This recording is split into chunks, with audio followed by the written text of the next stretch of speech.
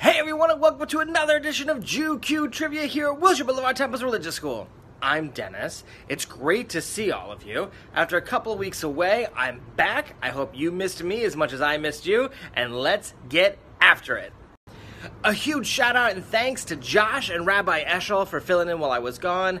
Thank you guys so much. It's so nice to have such good friends. I'm pretty thankful for having such great friends, and that makes me think that Thanksgiving is right around the corner. And you're probably asking yourself, hey Dennis, what's Jewish about Thanksgiving? Oh, well, we're going to talk about that right now. Saying thanks and expressing gratitude are some of the core values in Judaism. So this week, that's what our focus is on.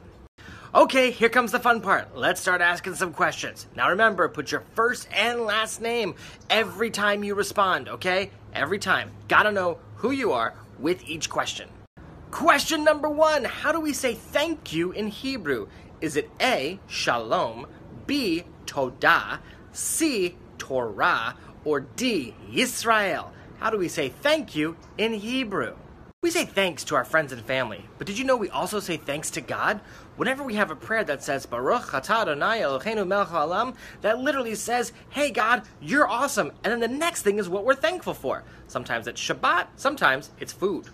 Which brings us to question number 2. What is the blessing that we are thankful for bread? You fill in the blank, okay?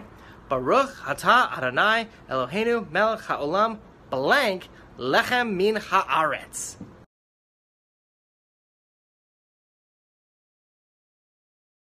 Alright, that's it for this week of Jewq Trivia. Thanks so much for playing. I'm thankful for each one of you.